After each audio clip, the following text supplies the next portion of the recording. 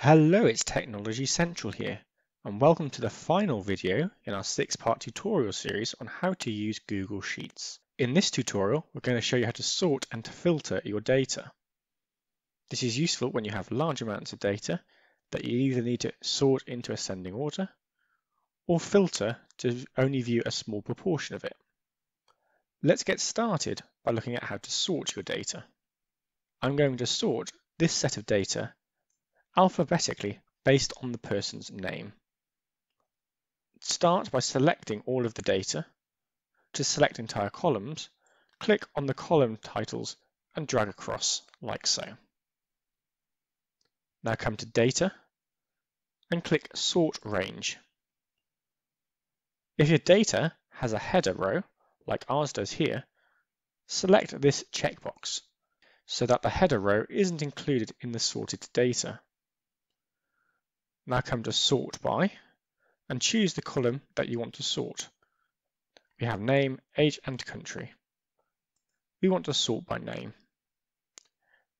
We want it to be in ascending order, so leave it in the A to Z form and click Sort. And as you can see, our data has been sorted into ascending order. Now let's do the sort based on someone's age. Again, select all of our data, come to Data, Sort Range, select that the data has a header row and choose Age and click Sort. And as you can see, we have our data in ascending order based on their age. We can see we have multiple people with the same age. When we do our sort, we can apply a second sorting condition, so Google Sheets knows how to sort the people within this block of data. We're going to do the sort again, but this time tell Google Sheets to sort based on the country. So I'm going to undo, come to Data, Sort Range, data has a header row, and sort by age.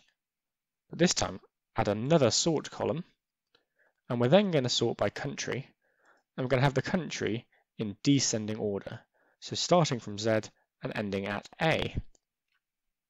And click Sort. And as we can see, we have 3 people of age 19, and we've now sorted them based on their country in descending order. Now let's have a look at filtering our data. Filtering our data reduces the amount of data shown.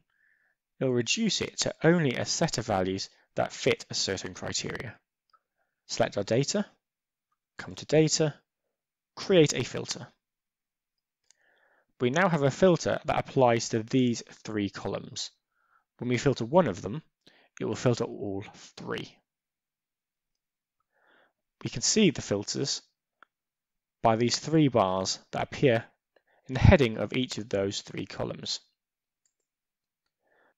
First, we're going to filter by country. Let's find anyone who lives in the United States. Come to these 3 bars and click on them. We want to filter by value.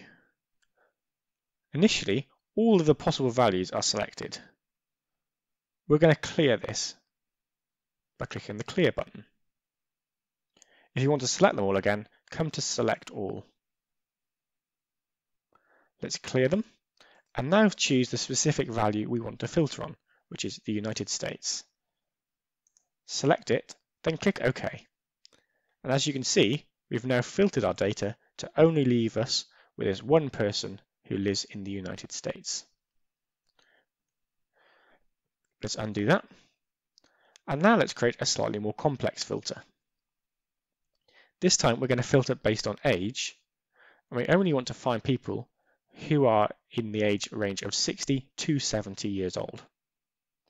We're going to click on these 3 bars, and this time we're going to filter by condition. The condition is initially none.